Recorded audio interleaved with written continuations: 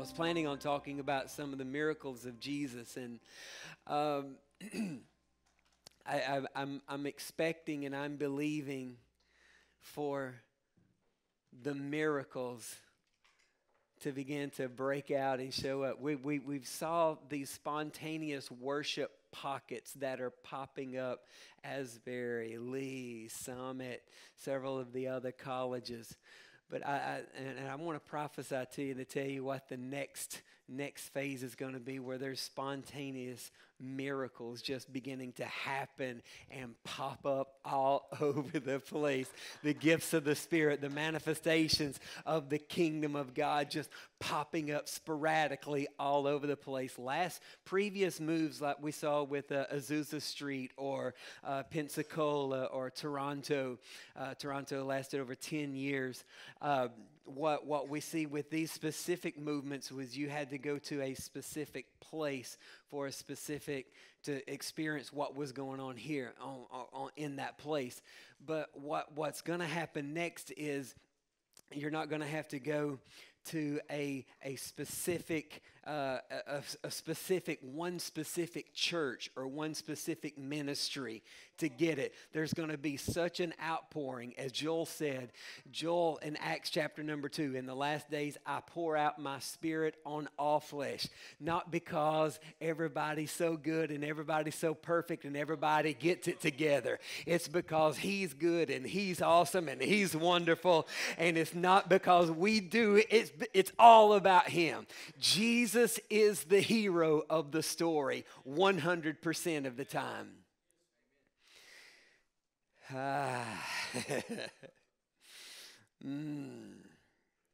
So let's talk about this for a minute. John chapter number 2, look at verse number 11. John 2 and 11, and it says, Jesus performed this first sign in Cana of Galilee, and He displayed His glory. Let's pause and reflect on that. He performed a sign, but actually the sign was a display of His glory. He performed the sign, but the sign revealed glory. And His disciples believed in Him, or their believing went to a higher capacity after they saw the sign, which was a display of His glory. The purpose of the sign, the wonder, the miracle, the outpouring is to get our faith, to get our believing to go to a higher level, to a higher dimension. Somebody said, well, I saw this take place and I saw this miracle take place. Okay, that's great. That's great. If it did not cause your faith to go to a higher level, to a higher place of believing, so that you're walking into a greater reality of the kingdom of God, then it was really pointless. Because it's pointless to see a miracle, a sign, a healing, whatever this manifestation of the kingdom of God is, without bringing noticeable, recognizable change and transformation inside of our heart. Matter of fact, Jesus said it like this. He said, woe unto Capernaum and these cities, His hometown. He said, because if the miracles that were done here were done in Sodom and Gomorrah, they would have repented. Which tells me the purpose of the miracles, the signs and wonders, is to get people to a place of repentance or change the way that they think and that they're doing business. And Jesus said if these miracles that are done in Capernaum, which was His hometown, was done in Sodom and Gomorrah, they would have repented, which tells me there was nobody in Sodom and Gomorrah performing miracles. We like to talk about cities we'd like to talk about cities in California. We like to talk about cities throughout the nation and throughout the world that are evil, vile cities. What if It's the performance of the kingdom of God when the miracles of God are displayed in those cities. What if the only reason they're like they are is because nobody's stepping out into displaying and manifesting the kingdom of God, and the kingdom is the remedy for every city in this nation and around the world. As we see this, Jesus performed these signs, which was a display of his glory. Now, the sign always points to something that is greater. There's 3 takeaways from this passage. A sign always points to something greater. We cannot stay camped out at the sign. The sign points to something greater. The second thing, the sign is a display of his glory. And then number 3, the purpose of that sign, which is the display of his glory, is to take our believing into a greater measure or a greater capacity. Look at the first thing here now. A sign points us to something greater. When you're driving down 75 and you see the Florida state sign, and you see this sign, how many of you saw this sign or one really similar to that one right there? Now, wouldn't it be foolish to be traveling down 75 and your destination is the beach, and you see this sign and you pull the e-brake, whoo, you do a circle, you stop, you go back, and all you do your whole vacation is you just sit there and look at that sign.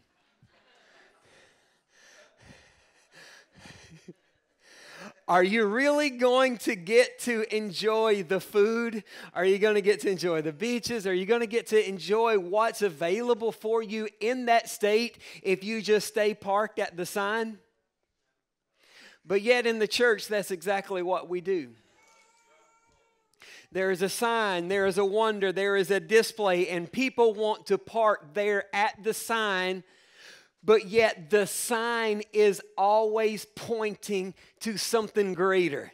And the sign points to and the greater is Jesus and the manifestation of his kingdom on this earth. Imagine this. You see this next. How many's ever been here? The rest of you don't want to admit it, huh? All right. The happiest place on the earth. Oh, a few years ago, found out that they spent $1 billion on the Star Wars things. I'm like, I gotta go see this stuff. It was the most fascinating thing that I've ever saw. And but what I noticed about this is that when you're driving and you see the sign, notice the parking lot is nowhere around. The rides are nowhere around. You got to go a couple of miles past that right there before you even get into what's available. Now, whether you like Disney or not, I'm using this analogy to get a point across. Many people still stay parked at the sign instead of going on in to see everything that is available to us. And the sign only points to something that is greater, that is ahead. The second thing that we looked at this morning is the sign is a display of glory. It's a sign. The sign was a display of the glory. So the sign sets the stage for the revelation of glory.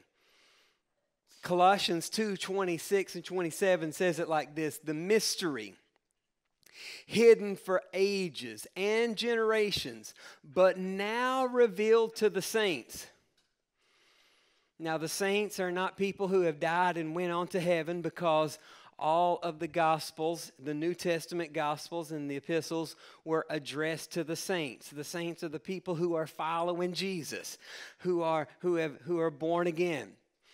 So there was a mystery that was hidden for ages and for generations, but this mystery is now being revealed to the saints, or those who are born again, followers of Christ. God wanted to make known among the Gentiles the glorious wealth of this mystery. Here's the mystery, which is Christ in you, the hope of glory.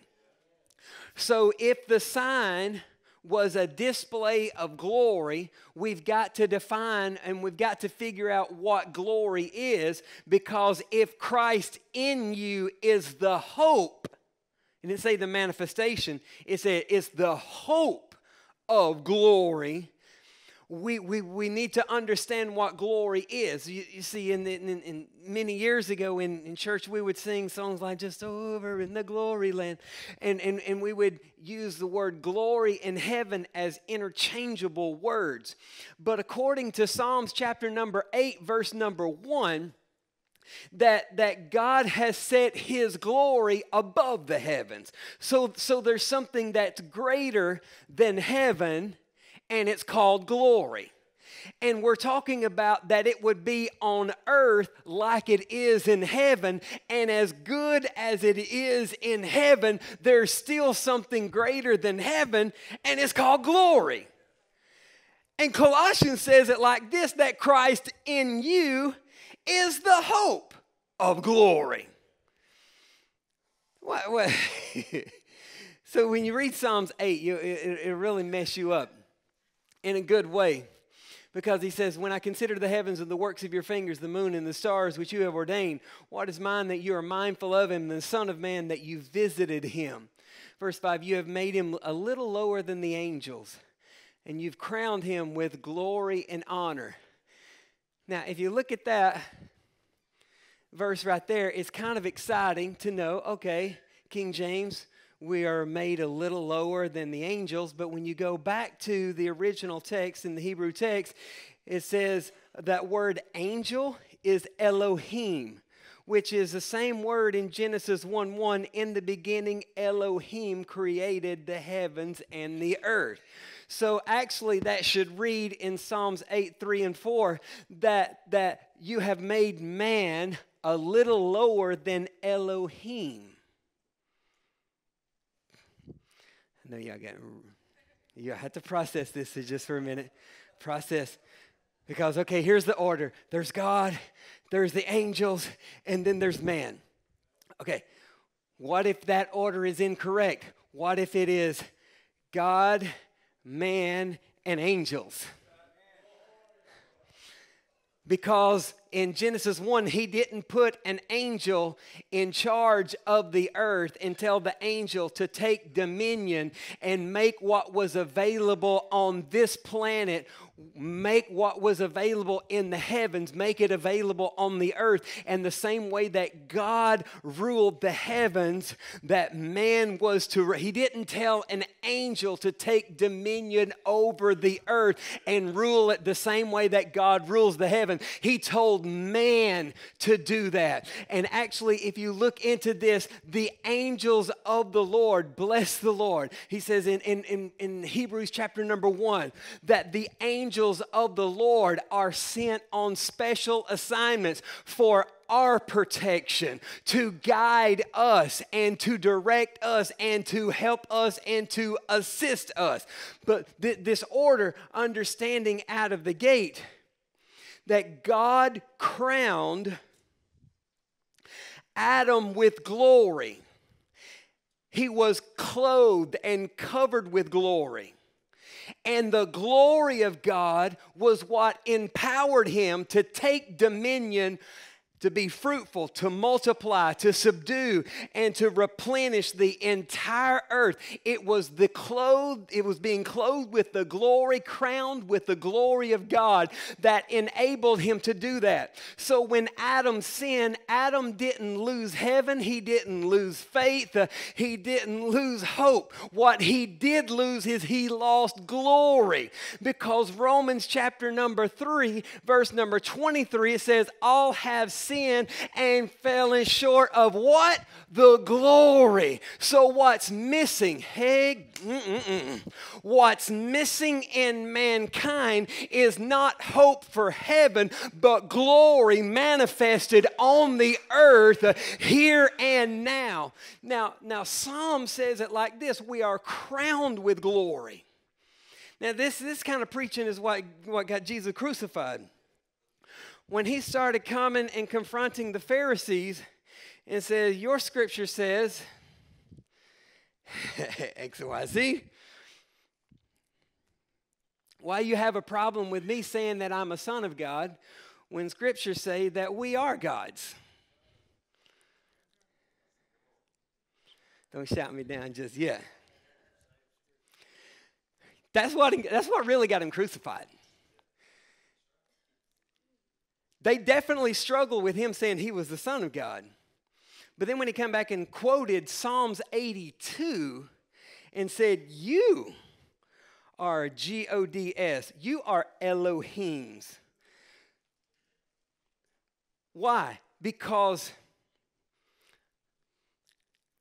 Adam was placed on this planet to rule, reign, and have dominion here in the natural realm the same way that Yahweh had in the heavens. And he ruled it with his words. So Adam fell. What happened? Immediately they understood that they were naked. Were they not naked before? No, they were not naked before. They were clothed with the glory. The glory of God covered them. But Romans 3:23, sin entered, we fall short of the glory. But there's good news. Colossians 1:27, Christ in you is the hope of glory. So to get us back to the original state of man, God sent his Son, the perfect, spotless Lamb of God. He was covered in humanity. He was 100% man, but he was 100% God. That's what the word says. As a man, he walked on water. I'm impressed if he did it as God. But as a man, he did it. As a man, he got tired at the well and sat down and told the woman, man, you drink of this water and you're going to thirst again. But if you drink of the water that I give, it'll spring forth a well of living water. He's flowing back and forth between humanity. I'm limited as a human, but I have an unlimited ability on the inside of me. So what happens as we see this, Jesus is the prototype of the new creation that is filled with the glory. It is the glory that is above the heavens that man was crowned with to take dominion over the whole earth.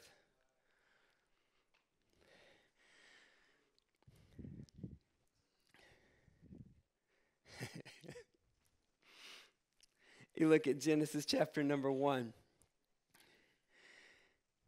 For 5 days, things go without any type of identity until Adam shows up. And I'm going to give you the Michael Watkins translation. God said, whatever you call it, that's what it's going to be. You begin to speak. You begin to release your words. In the Hebrew translation, it says that Adam began to repeat what God said. A monkey come by, God says, oh, that's a monkey. Adam says, boom, it's a monkey. It became a monkey. That's exactly, that was this identity. What he said it was, that's what it became. But he was only repeating what God had already spoke to him that it was. That's the partnership of heaven and earth. Heaven coming to earth. Man clothed with the glory of God. So we see number 2, the purpose of that sign was to reveal the glory and understand the glory that was lost is now come back with Jesus. And Jesus in the garden prayed in John chapter number 17, the glory that you have given me, I give to you. Now watch this.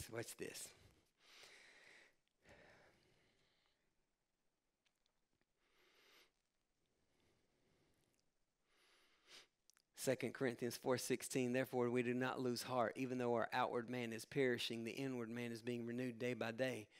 Verse 17, because our light affliction, which is just for a moment, is working for us a far more exceeding and eternal weight of glory.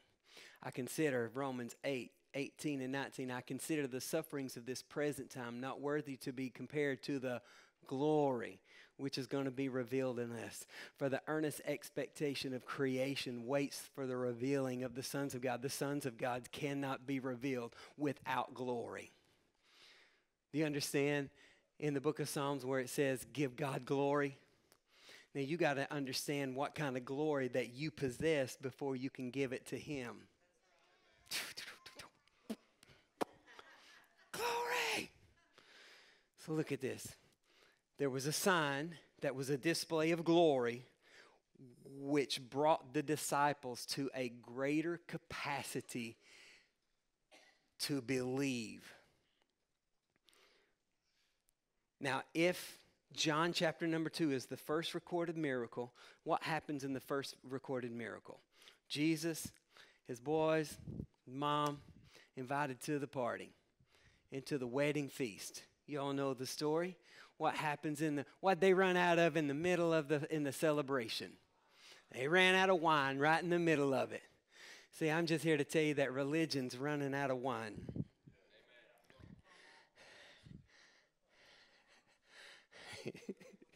Religion's running out. Self-help is running out. If you could have did it, you would have already did it. It's not about rules. It's about relationship with the resurrected Jesus Christ. Religion in itself is running out of wine. And Jesus says, uh-oh, I've got something available to you. It's called new wine. And so in the middle of this, what's fascinating is that they're running out. Mary comes to Jesus and says, hey, Jesus, they're running out of wine. Jesus says, it's not my problem. It's not my problem. This messes me up right here. Mary acted like Jesus said, okay, I'm going to do something about it and fix it. Read the story. Because she acts like she didn't even hear Jesus say that. She turned around to the waiter and said, come here. Whatever this guy tells you to do, do that. To me, that was some dominion right there. Where she made up in her mind, this is what's fixing to happen. I can prove it because Jesus said this miracle is not even on the schedule. Who scheduled, oh my Lord, who scheduled the first miracle? Was it Daddy? Was it Jesus? No, it was Mary. You know how your mama is? When she wants something, she's like, oh, I know this on the itinerary. I know you got a full schedule. I know you're busy doing your stuff, but come on over here because we're fixing to do this right now.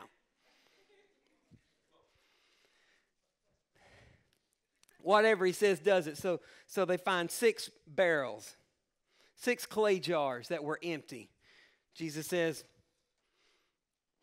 evidently acts like he didn't just say that it ain't my time and it ain't my problem and I'm not going to do nothing. He acts like he didn't even just say that because now after Mama sets him up, he turns right around and says, fill those barrels up. After they did that, there were 6 of them, 6 the number of man. The emptiness of man when we are depleted and have done everything that we know to do. There is an infilling of the Spirit of the Lord, a transformation that's an inside job, that he can take the emptiness, the hollowness, the void that was on the inside, and he can start doing some heart transplants and some heart changes. Aren't you glad that God's still in the business of doing heart transplants and transformations? And he says, now that those are filled with water, take it to the head waiter. Head waiter says, my Lord, this is right opposite. Most people will set out the best stuff first. After everybody's half lit, then they'll take the bad stuff, and everybody won't know the difference. Nobody will know the difference. But what you've done is you've saved the best for last. What if the best days of the church and you and Northwest Christian Fellowship and Dalton and Georgia, the East Coast and the United States of America and around the world, what if the best moves and the best wine have yet to be poured out in the body of it? What if he's really saving the best for last? And what if he's really moving us from faith to greater levels of faith, from glory to greater levels of glory, so that there is such a manifestation of his power and his presence. Everybody will look and say, I know it has to be God, because you are weak, you are this, you are that, but look what the Lord has done. See, in our weakness, that's when he's made strong. In our weakness, four takeaways right here on this, is the first miracle took place inside the jar. The first miracle, the miracle of transformation, is an inside job. You may look in the mirror after you got born again and you still see, oh, I still got a wrinkle right there. I see I have a pimple right there. Still have no hair right there. May look, everything may be looking the same on the outside. But the first miracle of Jesus was an inside job. And the first miracle inside of you, what if this sets a pattern? The first miracles, the cycles of miracles, it always begins on the inside. I believe on the inside there is a hunger and a desire building throughout the body of Christ, throughout the bride of Christ, that's saying, come, Lord Jesus. Revelation said it like this: when the Spirit and the bride say come, Jesus comes. I believe there's a hunger and a desire on the inside. There's something that he's doing on the inside of us. It's an inside job. That's the first place he starts. It's an inside job. It's an inside job. It's an inside job. The next thing, what Mary said, whatever he says, do it. God's going to move at the speed of your yes. He's always going to move. He can either work with you or he can work around you. And I'm telling you, that's where it's going to be. You're either going to be on board with what he's doing, or it's going to totally bypass you. Because he's like, I never saw it like this before. I never saw it like that before. Tell him, we better just be using the Word of God as our filter. And if it's, as long as it lines up with the Word, man, it's good. It's good. Whatever he says, do it. Brad was sharing a testimony this morning in the 8:45 and how he was driving down the road and he was going to turn off onto the left. And the Lord said to him to keep going straight. And I thought, that's so like him. Whatever he says, you may be having all these plans of where you're going to go and where you're turning off. But right before you get to that exit, right before you get to that road, he may be saying, keep going straight. Whatever he says, that's what we got to be doing. That's what we got to do. And then number 3, the purpose of that miracle, the sign, the wonder, is so that we could fully believe. Full believing took place after this inward transformation. And then the 4th one, he's saving the best for last. What if he's really saving the best? What if the best is still yet to come in your life? How many believe the best is still yet to come? The best is still yet to be. The best ideas. I'm going to talk to some business folk in here right now. Your best ideas and your best inventions have not been back here. They're still yet to be revealed. Come on. The best is yet to come. The best is truly yet to come inside.